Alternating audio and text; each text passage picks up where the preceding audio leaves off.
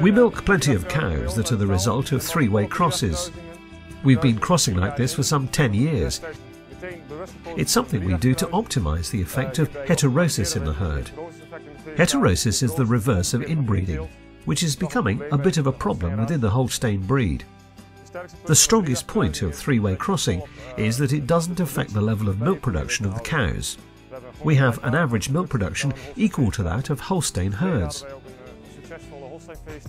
In the past we had a very successful herd of Holsteins, but herd management with greater numbers of cows started to get more and more difficult.